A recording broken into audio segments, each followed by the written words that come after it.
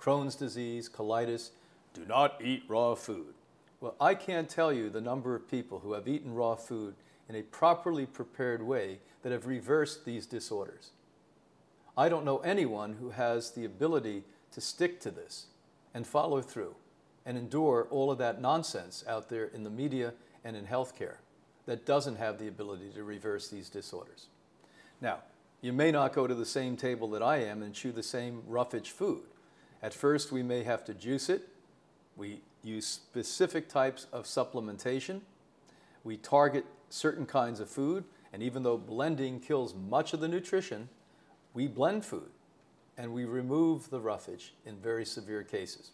You avoid all small seeds. Why? If you have pockets of infection, you don't want to put a seed in there, organic or not, because that could create further inflammation.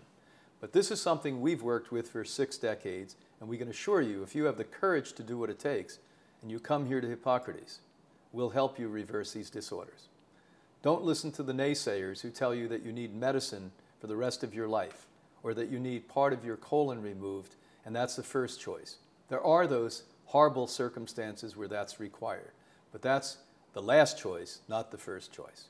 We also know that people can reverse all of these concerns in almost every single circumstance. Thank goodness the world of healthcare is catching up with Hippocrates Health Institute. Our founder, Ann Wigmore, back in 1950s, had a mantra: if you alkalize the bloodstream, it helps to prevent all illness.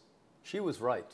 Since then, many great researchers have done a lot of due diligence and shown us how true that is.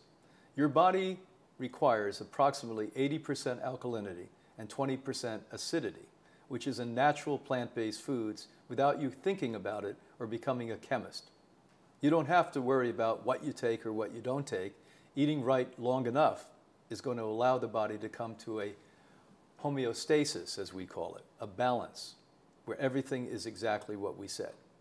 One of the concerns I have is some of the, quote, authorities today on alkalinity and acidity have fear tactics, I guess. They tell you that if you're acid, you're going to die.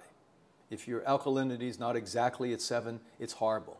Well, these are not only untruths, but complete misunderstandings of alkalinity and acidity. About 30 years ago, I started to look at this in a very deep way and spent about 3 to 4 years of my life doing litmus paper and blood tests on probably about 20,000 people who had been going through a lifestyle change.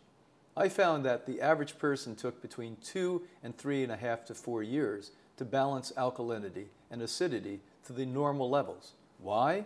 Think about how you built your body before, with unfortunate things that you called food that should never have been consumed by you.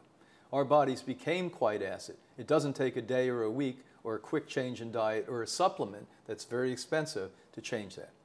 It takes consistency, day by day, proper lifestyle, proper hydration, proper movement and exercise.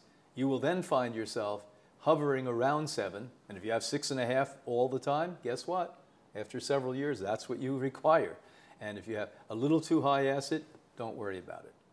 When we're sick, what we do find, and we've tested God knows how many tens of thousands of people who are sick, we find that people are acid. But it's not our solo objective to just get you alkaline. You could still be very sick with my body if you were affected by nuclear radiation or emotional concerns. Don't think it's as easy as alkalinity and acidity, but it is a very big assistance to be alkaline eating a proper plant-based diet.